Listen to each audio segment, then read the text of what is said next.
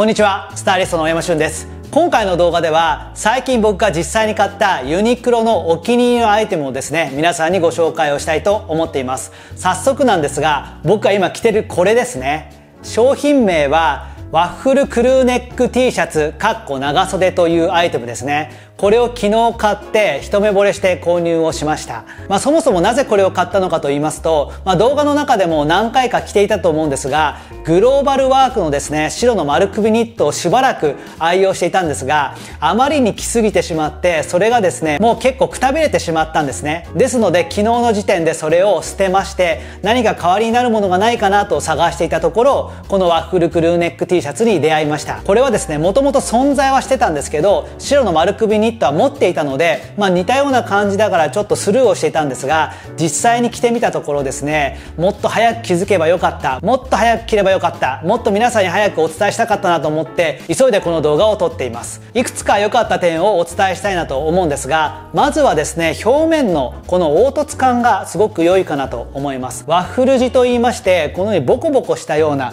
風合いになってるんですね。ちょっと表面の感じはこちらに画像を出したいなと思うんですが、この凹凸のおかげで平坦な見た目にならないんですね。ユニクロのこういったロン T だとかニット系には様々な厚みのものがあるんですが、薄いハイゲージのですね、目の細かいニットですとか、普通のロン T だとさらっとした見た目になるので、それはそれでいいんですが、こういった凹凸感があるものの方が少し男っぽく見えたりですとか、おしゃれな雰囲気が漂いやすいので、このような凹凸感のあるものを選んでみると着こなしにはまりやすいかなというふうに思っています。この後着こなしでもご紹介したいと思うんですが、この上にジャケットだとかアウターを羽織った時にもちょっとこのように凹凸があった方が退屈な着こなしに見えないので、そういった点でもこのボコボコとした風合いというのは非常に良いのかなというふうに思っています。そして続いてのいい点なんですが、サイズ感がちょうどいいんですね。これは今っぽいビッグシルエットのようなものではなくて、非常に定番的なサイズ感になっています。特にですね、大きいことがないので、自分の普段のサイズに合わせやすいという点がありますね。僕たち30代、40代の世代だと、あまりにビッグシルエットに振ってしまいますと、だらしなく見えてしまうんですね。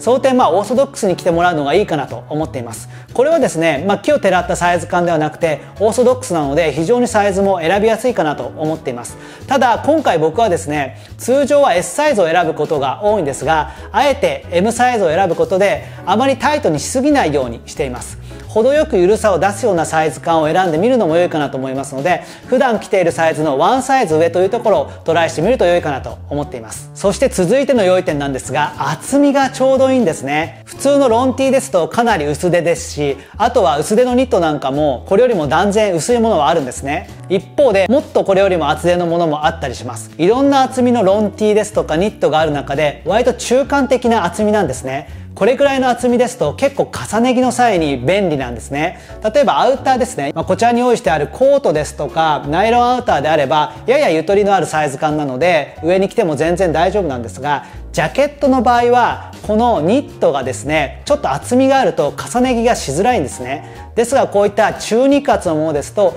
ジャケットを上に着てあげてもバランスがいいので、そういう点でもこの厚みが絶妙ですごく使いやすいかなと思っています。そしてこのような中間的な厚みだといろんな体型の方に似合いやすいんですね。痩せ型の人でもちょっと肉厚な感じが出ることで男らしさが出ますし、ぽっちゃり体型の方でもこれぐらいの厚みがあると体のラインを拾いすぎないので非常にバランスが良いのかなと思っています。そういった点でもこの厚みというのはすごく僕は気に入っているポイントですね。そして次のポイントなんですが、首の詰まり具合がちょうどいいんですね。実はですね、ニットですとか丸首 T シャツっていうのはいろんなデザインのものがあって、同じ丸首でもこの首の詰まり方が全然違うんですね。もっと広めに開いてるものもありまして、そうすると下に着るインナーとかが見えてしまうので意外とバランスが取りづらかったりします。こちらは下に T シャツを着てもですね、そのインナーが見えないぐらいの結構しっかりと首元が締まってるので、その点も非常に使いやすいかなというふうに思っています。今下にですね、白の丸首 T シャツを着てるんですが、ほとんど見えない状態なので、その点も非常に重宝しています。そして何といっても価格帯ですね。こちらが2000円前後なんですね。これはものすごいコストパフォーマンスが高いのかなと思っています。前回買ったグローバルワークのニットはおそらく4000円から5000円の間くらいだったと思うんですね。それでもセレクトショップのニットだと8000円から1万5000円前後ぐらいまでの価格帯なので十分安いと思うんですね。そのグローバルワークの半額ぐらいなので、やはりこれぐらいのコストパフォーマンスの高さっていうのはユニクロにしか出せないのかなというふうに思っています。それでいて安っぽい感じとか全くないので、しっかりとコーディネートできていればセレクトショップのオリジナルのものとそこまで大きな遜色はないのかなと思っています。で、色がですね白なのでやはり汚れって気になると思うんですね。僕も昨日買ってお昼を食べたんですが、その時焼きそばだったんですけど早速こぼしましたね。そしたらここら辺に茶色いのがついたんですけども、その後すぐにシミを抜いたので今は残っていないですが、やっぱり白いニットですとか白い T シャツって汚れがつきやすいところがネックなのかなと思います。その点価格帯が2000円前後なので、ちょっと汚れてもいいかなと思えるっていうところもすごくメリットだと僕は感じています。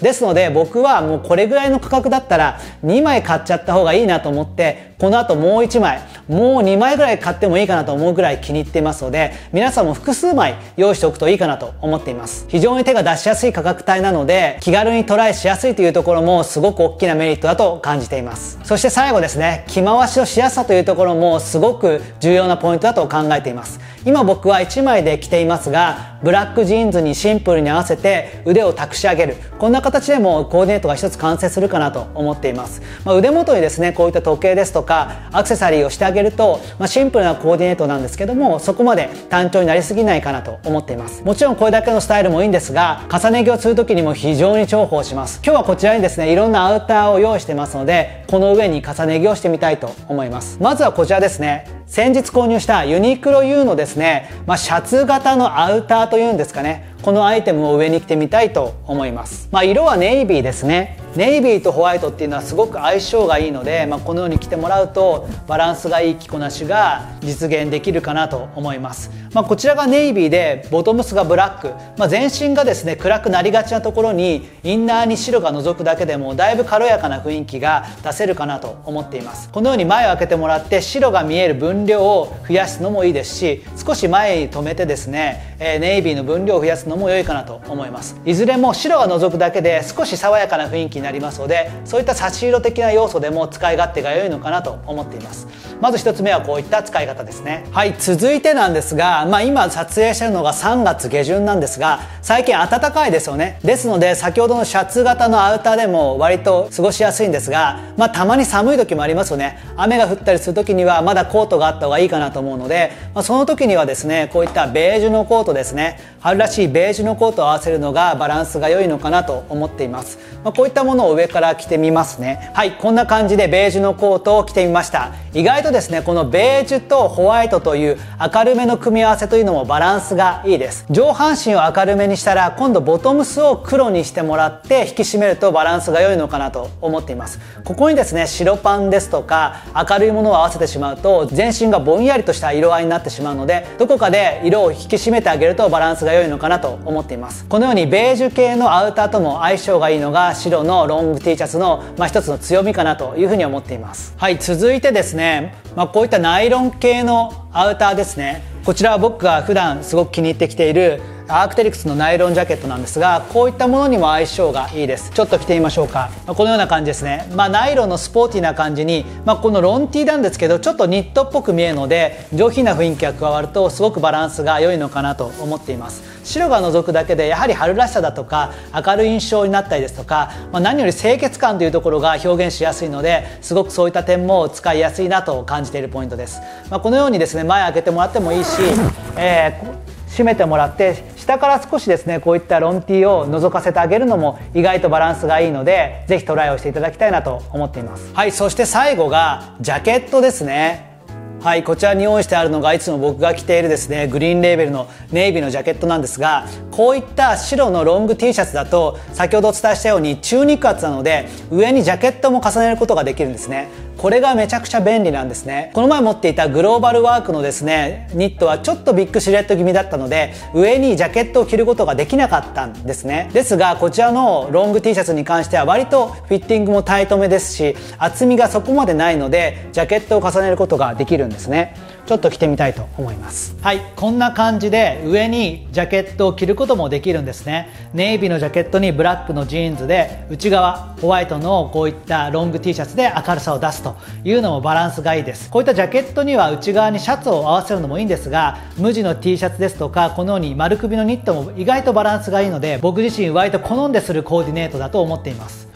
このようなスタイルであればきれいめな休日着としても活用できますし、場合によってはですねビジネスカジュアルでも通用するような着こなしになってますので、ぜひこのようにネイビージャケットの内側にですねワッフルロング T シャツを着ていただきたいなというふうに思っています。はい、ということで今回の動画では僕が最近買ってめちゃくちゃ気に入っているユニクロのワッフル T シャツ長袖についてご紹介をしてみました。僕も比較的ユニクロで頻繁に買い物をしてるんですが、その中でもこれはベストヒットでしょっていうものに巡り合うことってそんなに多くはないですね。ユニクロの中では割と定番のアイテムが決まっているので、そこまで驚きのある商品って出にくいのかなと思うんですが、でも今回のこのロング T シャツは久々にびっくりしましたね。もっと早く気づくべきだったなというふうに後悔しています。皆さんもぜひお店に行ってですねこのワッフル T シャツ試着をして自分の体に合う一着を選んでみていただければなと思っています。以上スタイリストの大山俊でした。よかったらチャンネル登録の方もよろしくお願いします。